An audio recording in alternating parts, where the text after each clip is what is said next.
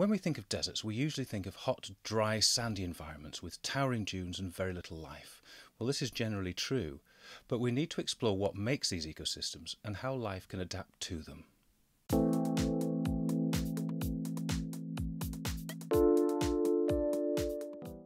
Deserts receive very little rainfall, less than 250 millimeters per year, and without water, life becomes very difficult indeed.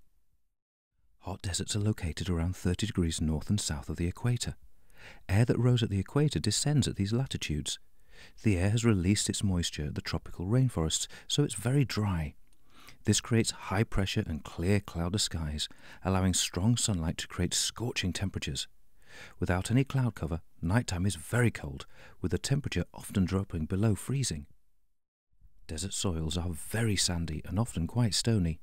There's very little organic matter in them, but the dry nature of the soil means that when there is rain, water is rapidly soaked in. Due to high temperatures, the water can be quickly evaporated, and this draws more moisture to the surface, along with minerals and salts. The soils are usually not very fertile. Even though the soil isn't very fertile, there's quite a good diversity of plants that have been able to adapt to the harsh conditions. Plants have various adaptations to help them survive in the hot, arid conditions. To help reduce the loss of moisture, plants, like cacti, have thin, waxy leaves or spines. They may have a few long taproots to help reach down into groundwater sources, but will have many shallow, horizontal roots that allow rapid intake of any surface moisture. Water can also be stored in these roots, as well as their stems, leaves, or even their fruit. Seeds from these plants can remain dormant for many years, only germinating when there's any form of rain. Animals have also adapted to the harsh conditions. Many are nocturnal, such as the various rodents, and will hide away in burrows during the hot days. The nighttime is often when the desert comes alive with animal activity.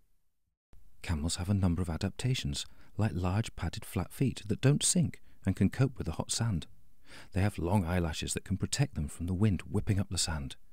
Their nostrils can close up to prevent sand from entering, and they have very leathery mouths to help protect them from the spikes on many desert plants.